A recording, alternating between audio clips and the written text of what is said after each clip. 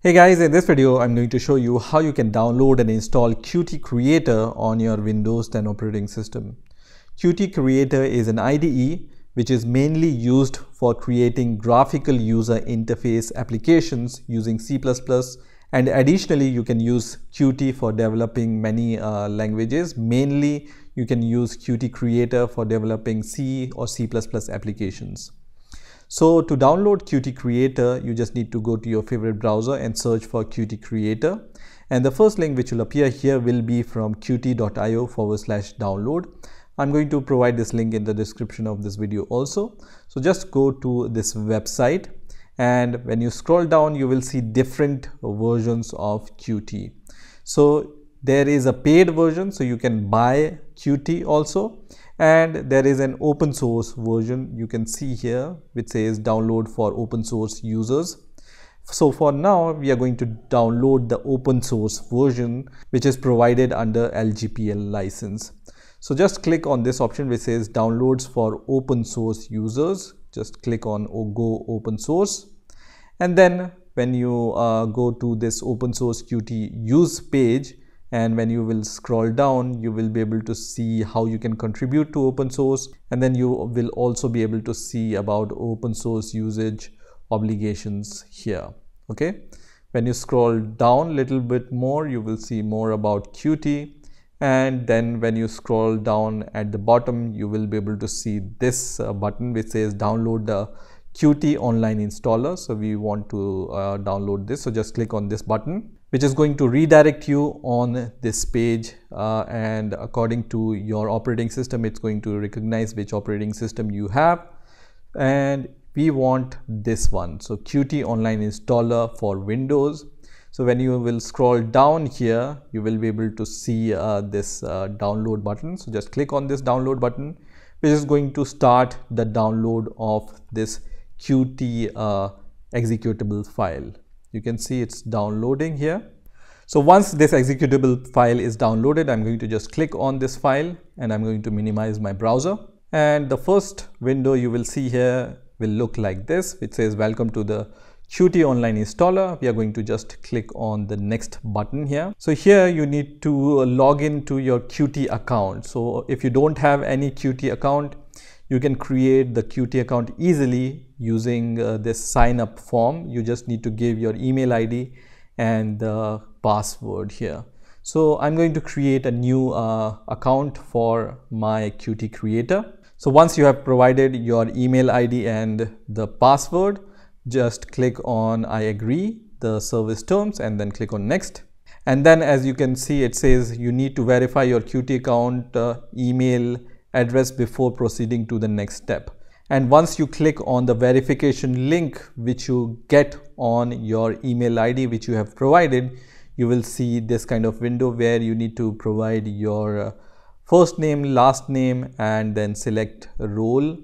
Because we are just downloading Qt for our personal use, I can just click on this option which says I am an individual person not using Qt for any company. So just fill the required fields here and then move to the next step.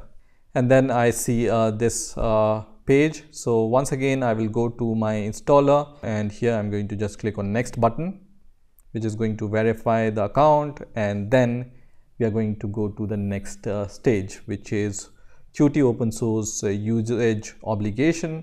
You just need to read everything, and if you agree with those obligations, you just need to click on I have read and approve the obligation.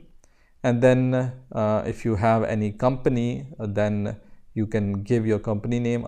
Otherwise you can just leave this checkbox checked which says I am an individual person not using Qt for any company. So just click on next, and then you can see the Qt setup. So we are going to click on next, and I can see that it's retrieving some meta information from remote repository. So on this next window, I can see contribute to Qt development. So here I'm going to select this option which says disable sending any usage statistics to the Qt Creator, and then click on next. And this will be the location where your Qt related applications will be installed.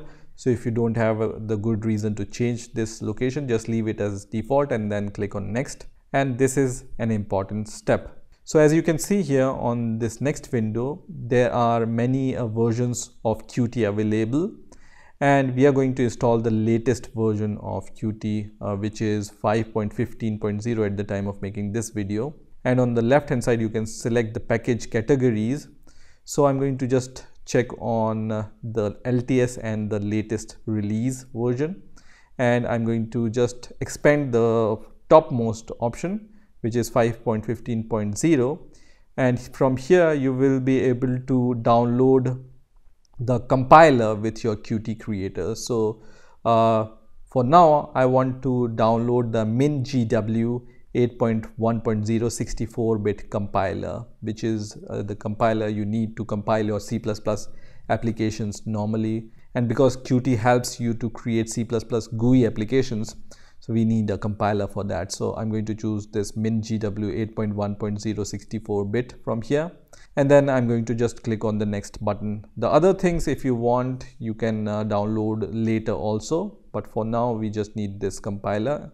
So click on next, and here just click on I have read and agreed the terms conditions radio button here, and just select the first option here which says Qt installer LGPL license agreement, and then click on next. And on this next window just leave everything as default and then click on next, and then click on install, which is going to start the installation of Qt. So click on yes here, and now you can see the installation has been started, so it will take some time to finish. Also at this point you can see the details about whatever is happening on this installation stage. So I can just click on show details, and it will show you all the details what it is doing for the installation of Qt. So now I can see that this installation is finished, and I can see this message installation finished, all downloads finished. So at this point I'm going to just click on the next button, and as soon as you do that you will be able to see this checkbox which says launch Qt Creator. So just leave it checked and then click on finish, which is going to launch the Qt Creator on your Windows operating system. So this is how Qt Creator looks like when you open it for the first time. And also you can see, if you want to take the UI tour, you can click on this button. Otherwise you can just say do not show again. Now in order to create a project in Qt, you can just click on this file icon and then click on new file or project option, and here you can see you have so many options here.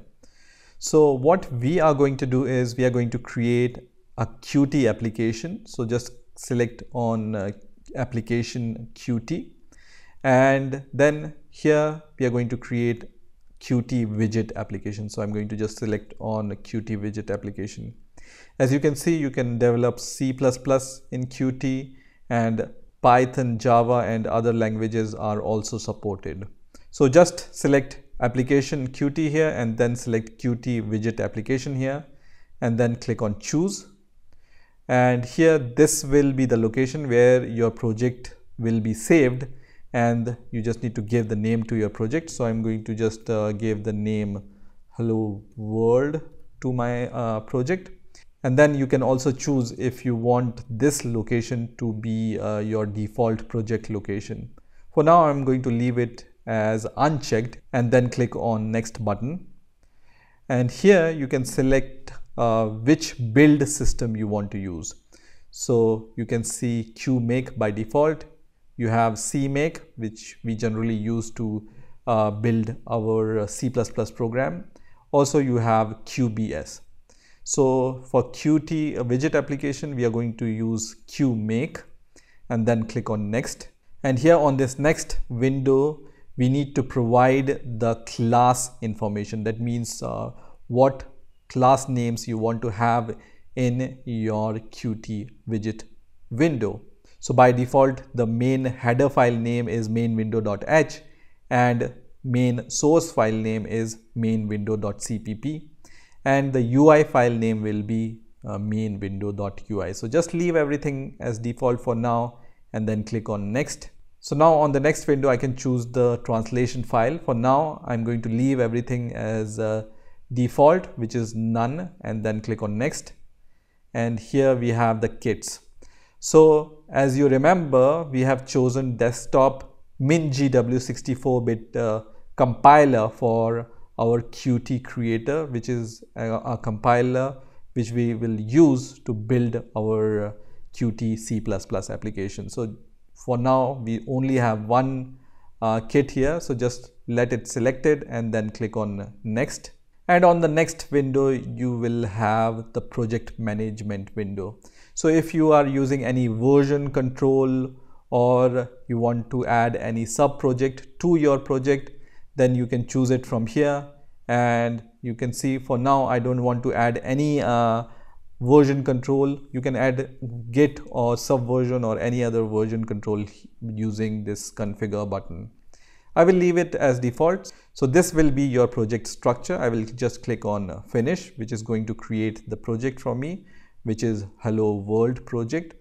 And as you can see, this project contains so many files and folders.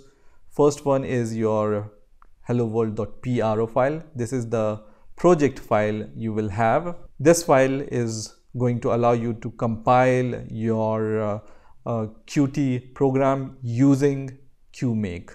Also, you have this headers folder where you have main window.h file, and you have your sources folder where you have the main.cpp file and main window.cpp file.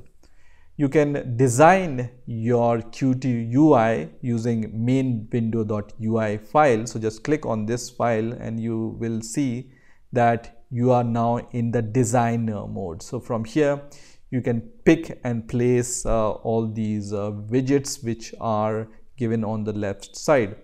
So let's say I want to just pick and place this push button, and you can just make it bigger, and you can add some actions to this push button, but that we can see later. So this is the designer view. In order to go to the edit view, just click on edit once again, which will show you the code behind it and also your CPP file and your header files.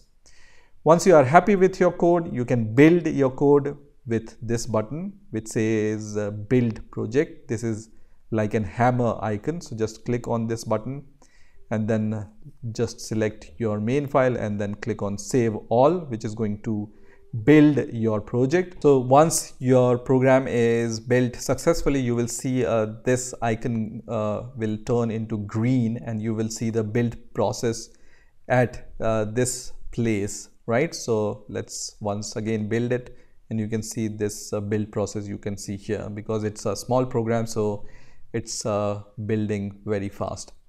In order to debug your code, you can press this button. So you need to just provide some breakpoints here and then debug it. In order to run your program, you can just click this green button. So I'm going to just click on this green button, which is going to run my program.